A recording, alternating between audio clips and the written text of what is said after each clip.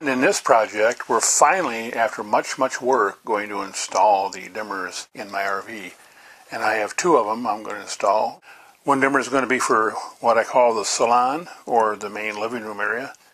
And the other dimmer we're going to use for the LED strip light that goes under the awning. And like all my projects, if you want to go to my website, you'll find many details on how this is done. And to make it easier to install the dimmers, I've created a panel board. And here are the two dimmers for the two channels. And after I looked at how the LED light fixtures are wired, I decided I needed high side dimmers, which these are both high side. I'm going to be using remote on-off switch. And so we have the relay board here, the expansion board.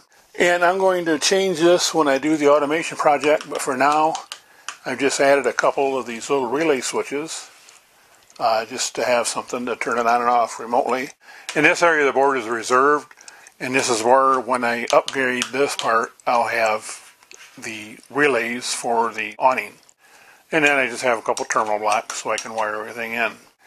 These wires here go to the existing LED switches. And here is one of the wiring harnesses. This one says Salon. The off switch is here, and then this dims. And then we have an auto off for the timer. And then we just have a on-off switch to turn the dimmer on and off. And we have the 3-wire connection for the dimmer control potentiometer.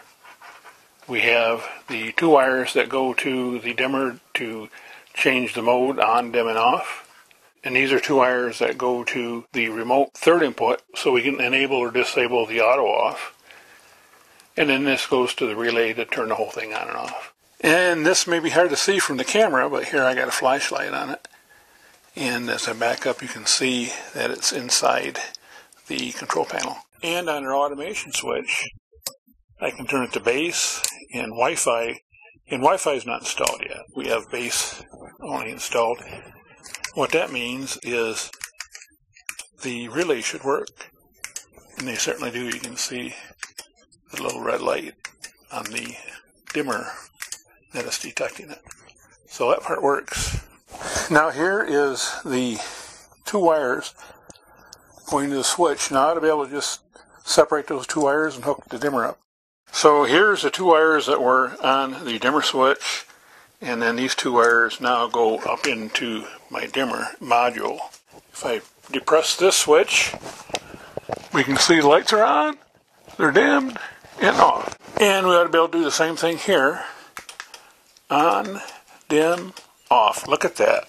And then the switch number 2, there's the lights. It's on, it's dim. Kind of hard to see in the daytime, but they're there. And it's off. So now to recap, here we've got the 2 dimmer controls. These are push button controls here. And this turns the light off. No current flows when this is off. And then we have the auto off. And I've got it set for 4 hours. So in 4 hours, if I don't do anything else, these lights will turn off automatically.